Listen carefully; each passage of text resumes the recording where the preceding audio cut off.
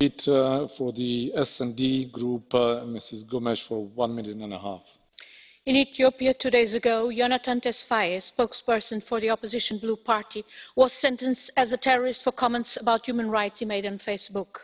Last November, Dr Merera Gudina, the Oromo opposition leader, was arrested and tortured under terrorist charges for the crime of participating in a public hearing here at the European Parliament with Dr Nega, another opposition leader, democratically elected in 2005, then sent to jail, now in exile, and also deemed a terrorist. Thousands of political prisoners languish in jail in Ethiopia.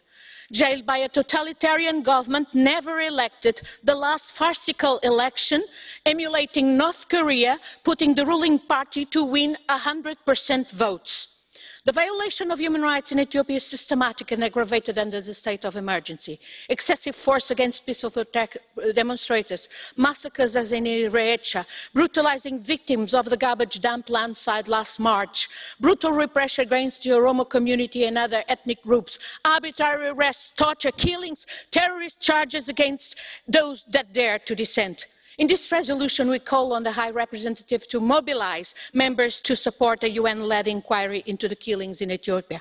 Commission and Council must stop the pretense that they deal with a respectful government in Ethiopia to justify wasting piles of EU taxpayers' money as development aid, security capacity and the migration compact. They are in fact assisting a corrupt dictatorship which rules by terror, thus fueling rebellion and insecurity. Ethiopia is indeed strategic. When Ethiopians revolt, all Africa will tremble.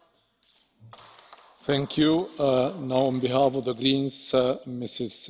Valero. Tack så mycket. Igår röstade vi för kommissionens förslag om att lägga till Etiopien. Thank you very much. Yesterday I voted in favour of the Commission's proposal to put Ethiopia on the list for corruption and money laundering.